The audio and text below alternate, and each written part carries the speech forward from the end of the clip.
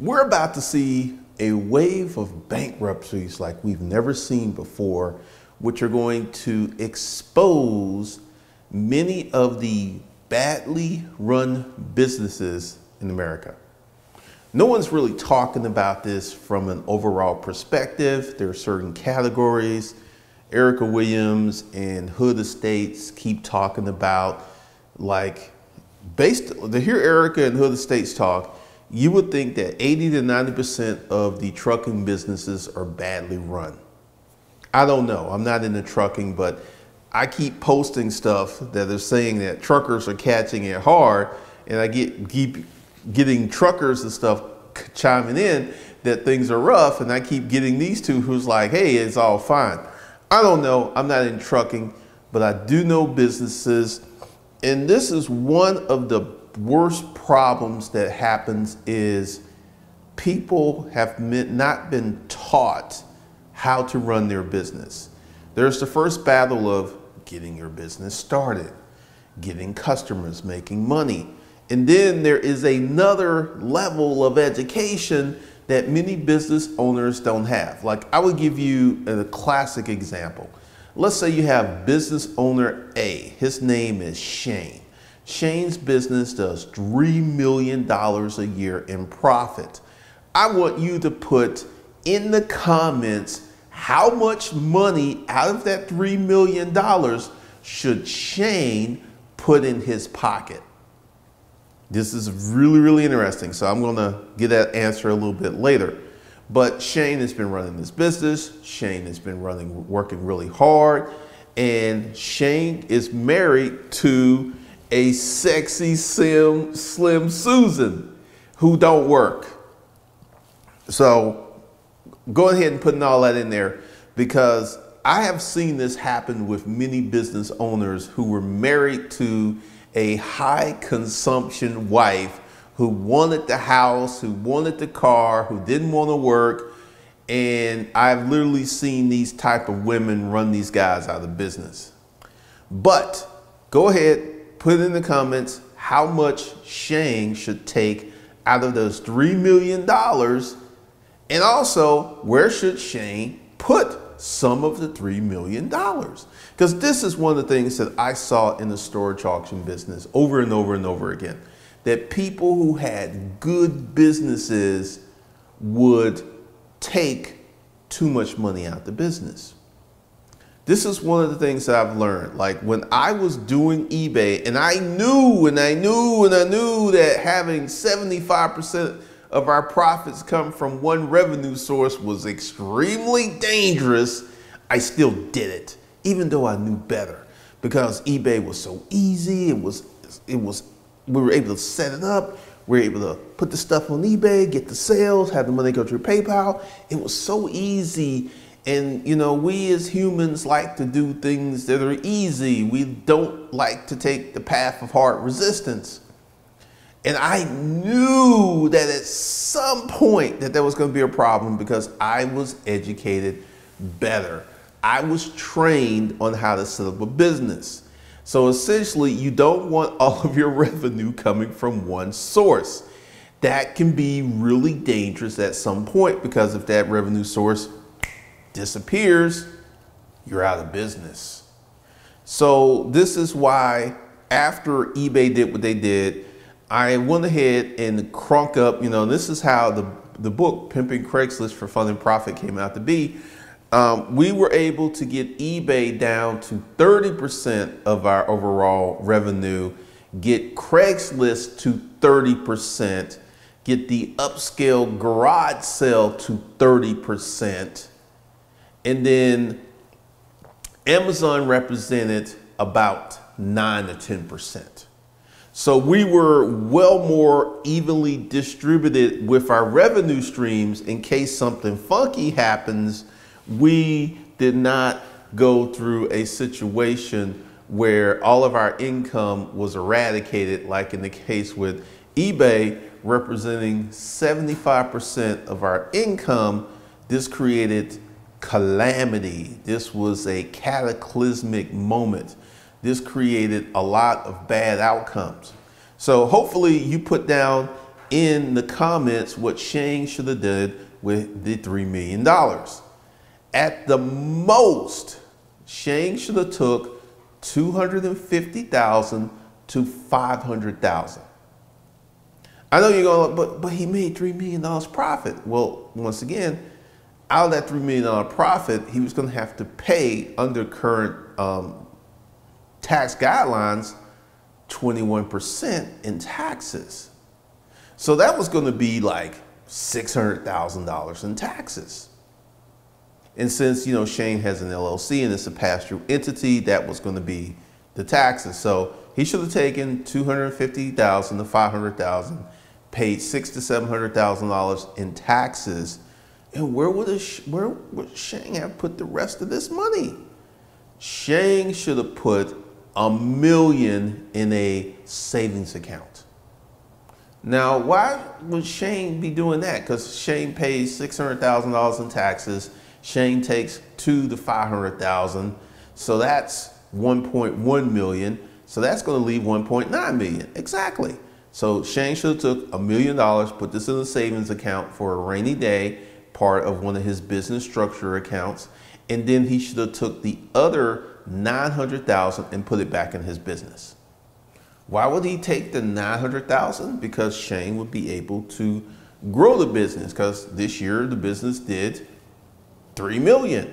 If Shane was to take $900,000, put it back in the business and put this into marketing, next year Shane could probably do $5 or $6 million.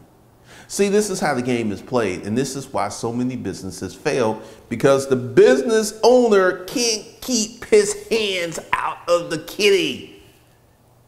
This is one of the things that I see over and over again. I've had this issue with consulting clients when I'm like, okay, yeah, you got a lot of money, but you can't touch it. What do you mean I can't touch this, Glendon Cameron? That's my money. My business made that money. My baby needs a new fur coat. Look, Jamal needs some Similac.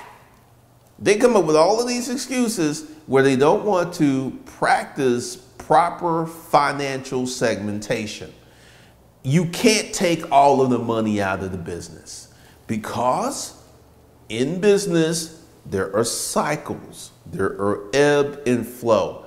And when the good times are good, you need to be putting some of those acorns up in the tree. So let's say Shane, you know, this year he did 3 million. Next year he did 5 million. Okay, 5 million. So Shane would be paying 21%, like a G. He would be paying $1 million on that 5 million in taxes. So that leaves 4 million. Now this year, Shane could take out $1 million. He could easily take out $1 million, take another $1 million, put it in the bank, take another $1 million and invest it in the business. And then the third year, Shane does 9 million. So this is, well, you know, because systematically, Shane will be able to take more and more money out of the business because the business is making more money.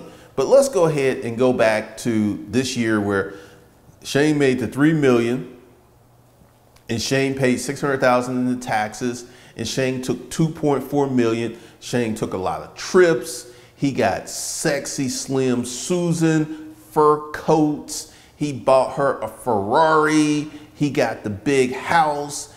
Oh yeah, and Shane didn't pay nothing in cash. Shane went out and got a big old mortgage, you know, for about 3 million. And next thing you know, next year, because Shane made no investments back in his business, Shane only made 1.5 million.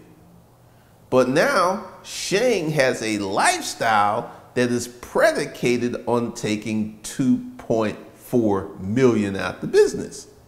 So Shane is now starting to run into some problems. And this is what you're going to start seeing all across America.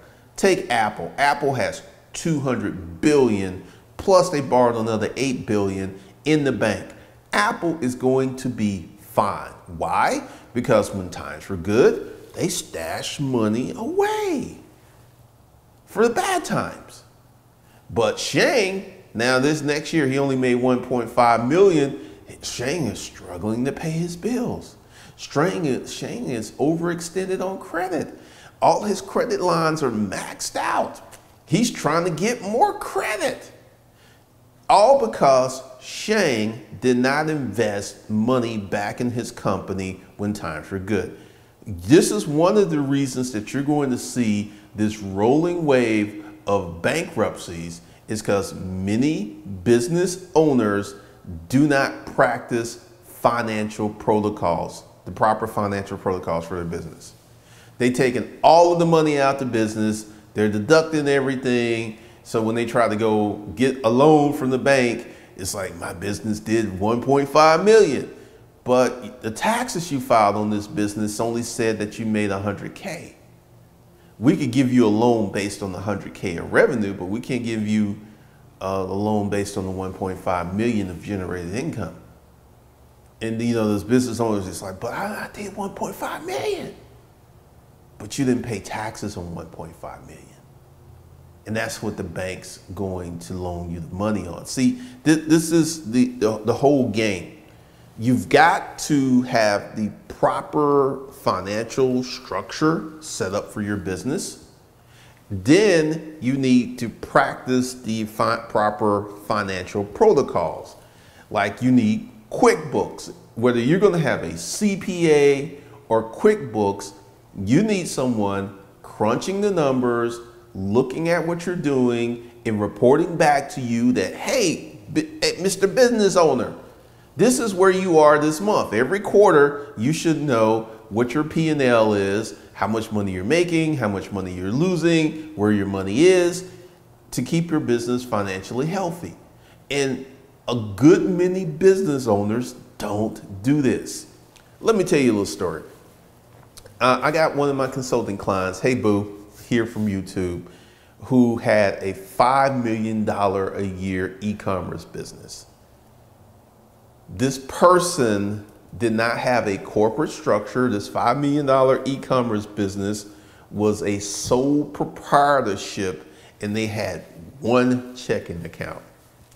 And when I got to him, dude had a hot little wife. She was so sexy, and she didn't work and whatever he wanted, because he was doing $5 million a year Amazon, which really represent he was only pulling home like 500,000.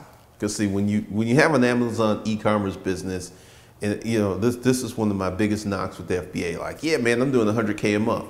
How much is that is net? Oh, that's only 10 to 15K net. So you're really going to make 185. You're not going to make $1 million this year. You're going to generate net revenue of over $1 million, but your profit, because your margins are piss small, are only going to be this. So he goes ahead, he gets into, because Amazon started to turn on him. Amazon started to narc out on him, and he was starting to see an erosion of profitability. But he had this hot little wife. He was an older dude. He was like 50. His wife was like 22, and she was real cute, and she had the big boobies and all of this stuff. And he was just like, well, she asked, I just give her. And he got himself in a situation where his money from Amazon wasn't enough to support the lifestyle that they were creating. And he had been watching the YouTube videos, and he'd been watching the YouTubes, and he came to me and he said, like, all right, so the first thing I got to do is put you on the budget. He was like, what? So you need to go on a budget of 100K a year. He was like, what? I was like, yeah, because this disaster that you've created, it's going to take us about a year or two to clean this mess up. Also, you need to get this business out of your name. Because he had run into a lawsuit that had cost him $50,000 because they were able to come after him versus the risk being encapsulated in the LLC.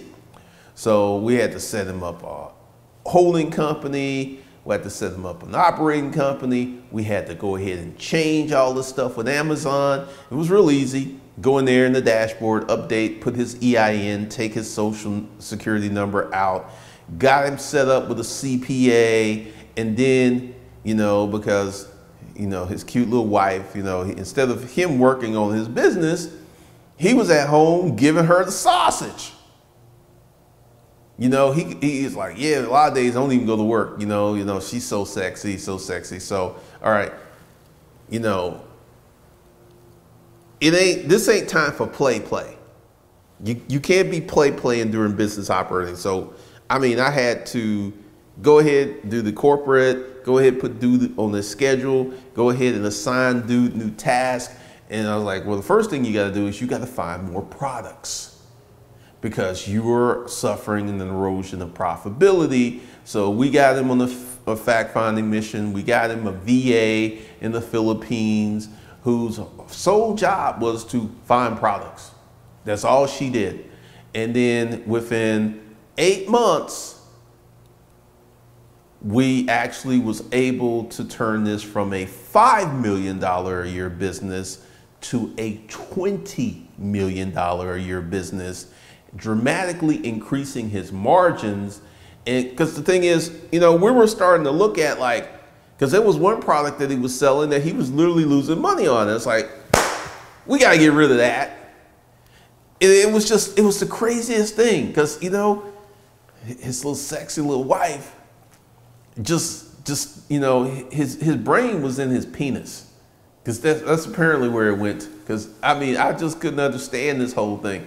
So in 8 months, we got it to 20 million a year. We got a new product mix. We brought on new employees. We changed the corporate structure. Essentially, we took his janky, shabby business and turned it into a real business, where he was able to go ahead, hire another VA to fulfill his role and do the things he was able to do. And within 2 years, he was having more money than he knew what to do with.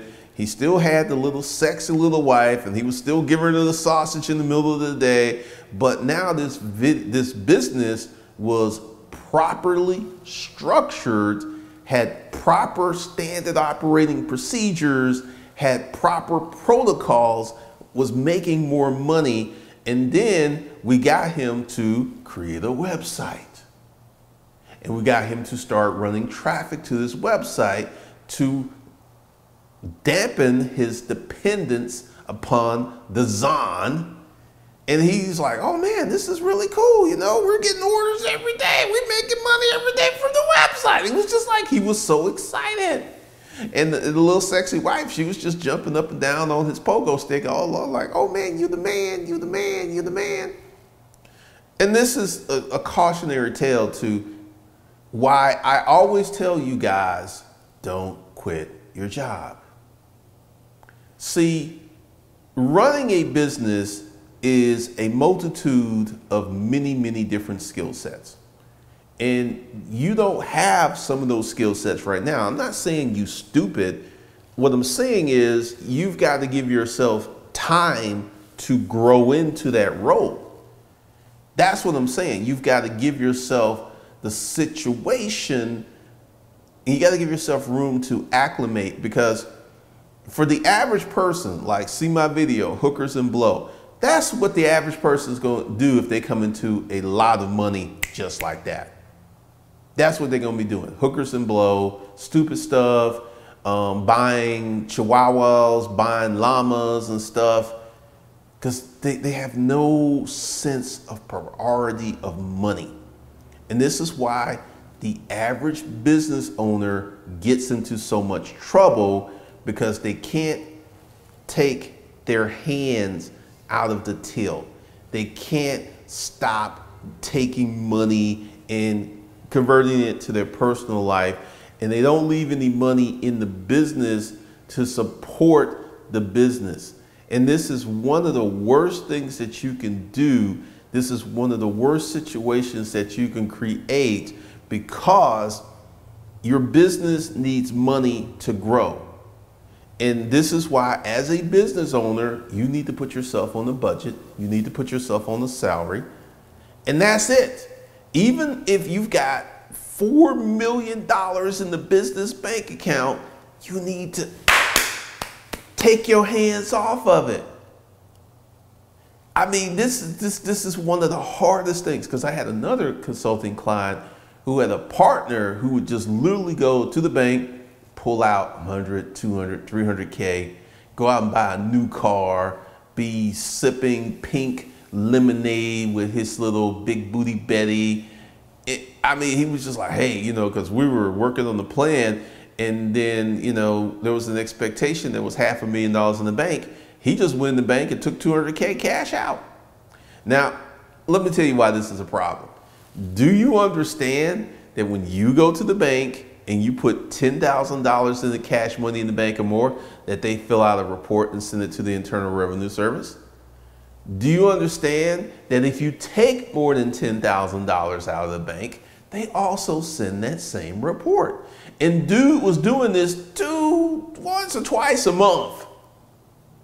And then there was a tax issue that we had to solve, and we had to hire a CPA, get the CPA to work on it. And even before they filed taxes, I knew that they were going to have to pay back taxes. So went ahead and filed, and the number was ugly. It was like $860,000. We got this clown over here going in and just pulling out racks on racks on racks, buying Ferraris and stuff. And he was just like, you know, it was a disaster, man. It was just a disaster. And one of the things that you have to understand is, as a business owner, you go through a grooming process. And this is one of the reasons that there are so many unsuccessful business owners, because they can't keep their hands off the money. It's like, ooh, there's money there. Let me go buy a new car. Like Omni and the Hellcat. This is the greatest examples of hooker and blow. This dude had created a system that put $35 million in his bank account. What was he doing? Going out buying a new car every day. He was not investing in the stock market. He was, you know, I keep hearing this thing about rentals. And I'm like, I don't know about the rentals. And right now, he hasn't made videos in like 2 months, and people are like, oh, Omni's still making money. You see, hookers and blow. This is why so many people supported the gross extravagance of Omni and the Hellcat. That's the life they want to live. Just have money, spend money, don't care. Oh, I'm gonna buy me a new Ferrari today. And essentially, I was just sitting there like, how many cars, you know, if you were gonna have a bunch of cars, if you were a car collector, I can see it. And right now there is Tall Guy Reviews and Mr. Organic, and Mr. Organic just bought a Rolls Royce Wraith. And I understand why they do it, because that's how they keep their channels going. But Omni was a prime example of what happens when you as a business owner has no financial sense. Because, you know, he's like, oh, he's trying to do this other stuff. He's trying to, you know, his assistant, you know, she's making big investments. You know, it's pretty interesting. This chick doesn't have any displayable source of income, but she's buying Omni cars. She's investing a lot of money in the business. And I'm just sitting there like, see, I'm a business owner. I can look at the numbers and stuff, and I'm sitting there like, I feel that the feds have shut him down. And, you know, once again, this is what happens because, see, let me tell you, if I was Omni's financial consultant, when he had that $35 million in the bank, I would have instantly converted that into LLCs, holding companies, and diverted that money to income producing assets that were not in Omni's names. Omni has children. I would have put that money in a custodial trust fund for his kids. Guess what? The feds could have never touched that money. They couldn't have touched it. Oh, it ain't, you know, it's been out his name for X amount of months and years. But once again, for the lack of knowledge, we perish. I would have set dude up where he would still have the $35 million and he would still have income coming in, and none of this stuff, if it had happened, he wouldn't have been touched. He wouldn't have been losing stuff. Because see, this is one of the things you have to understand. That when you get that type of money and you get it from a dubious source, because, you know, he keeps saying, I've done nothing wrong. He committed copyright infringement. He committed what could be called structuring. This is a form of money laundering. And, you know, because he didn't know what he was doing, he did this stuff, and now he's like, I ain't do nothing wrong. I ain't do nothing wrong. They just came after me because I'm stunting. No, you did things wrong, Omni. And you did not have the proper people behind you. You didn't have the right CPA behind you. You didn't have the right attorney. Because if Omni came to me like, hey man, I got this thing and I don't know how long it's going to keep making money. I was like, okay, so what we're going to do is we're going to start converting that money right now, today. Put this in custodial accounts for your kids. Put this in custodial accounts for friends and family that you trust, so it can't be taken, man. Now, I'm going to give you proof positive of this. What's the dude's name? Not Michael Milken, but this dude. I'll put up his picture because I don't know his name. But it's Bernie Madoff. Bernie Madoff's wife and sons had millions of dollars that the feds were not able to touch because it wasn't in Bernie's name. But see, you got to understand the game, to know the game, to play the game. And I would have set up Omni so tight, he wouldn't be sitting there crying the blues and all this other stuff. But this is what happens when a financially non-sophisticated person enters a lot of money. Omni had that money for 5 years and he lost it. 5 years. No generational wealth, no setup. And he keeps making all these videos like, oh man, all the people who were with me when I had the money, they disappeared and all this other stuff. Because you didn't have the proper team around you. But this is the story of many business owners. So for those of you who want to be set up right, I'm getting ready to start doing some new stuff. And go below, get the art of holding. I'm going to give you a little bit off. And we're going to start talking about business for the folks who want to properly set up and structure their business. Links below. Go ahead and get that. And we're going to start tightening up your business game.